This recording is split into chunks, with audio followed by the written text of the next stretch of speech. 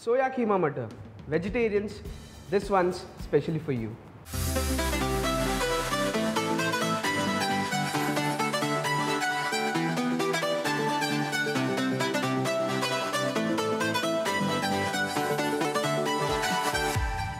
And the prepping is done.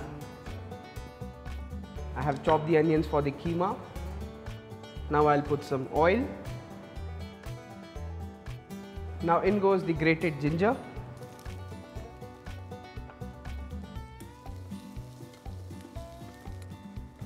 Now the next thing that goes in is chopped garlic. Now you need to saute this till the garlic turns golden brown in color. Now the moment garlic turns golden brown, in goes the chopped onion. These are finely chopped onions. In keema, lots of onion is used. It gives it a nice sweet flavor. Now you need to saute this till the onion turns golden brown.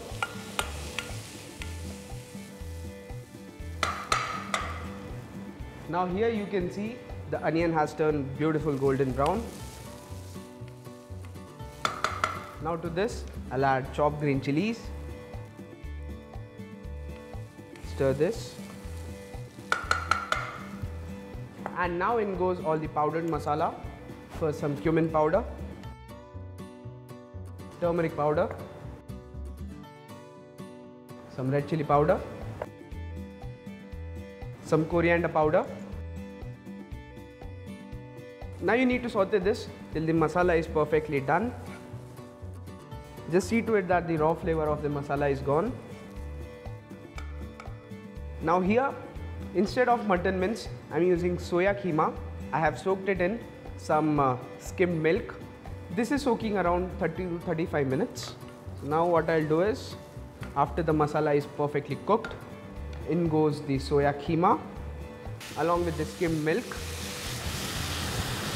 Now what skimmed milk will do is, it will avoid soya keema from turning dry. Now just give this a mix.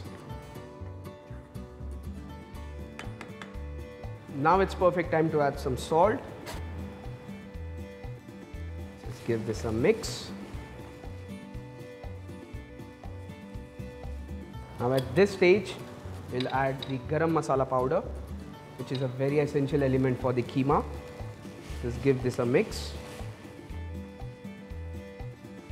So as you can see, because of the steamed milk, it is still moist. Now as you can see, the soya keema is cooked and it is a bit dry, not very dry, it is still moist. At this stage, I'll add the green peas. As the name says, keema matar. So here goes the matar, fresh coriander, lots of fresh coriander which is chopped, some lemon juice. Green peas doesn't take much time to cook. That's the reason I have added at last. And that's it. Our keema is perfectly done. I'll switch off the flame. And the last thing and a very important step is serving the soya keema. Keema should be nice and moist, and this one is perfectly moist. It should not be dry.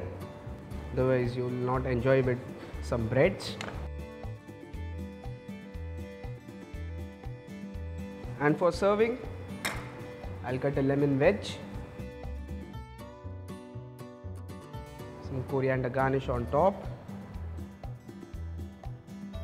So here it is, soya keema matar. This is the best substitute for the mutton keema that you get. I'm serving it along with the multigrain bread. You can pair it with some parathas or any other bread and you're good to go. Do try this recipe.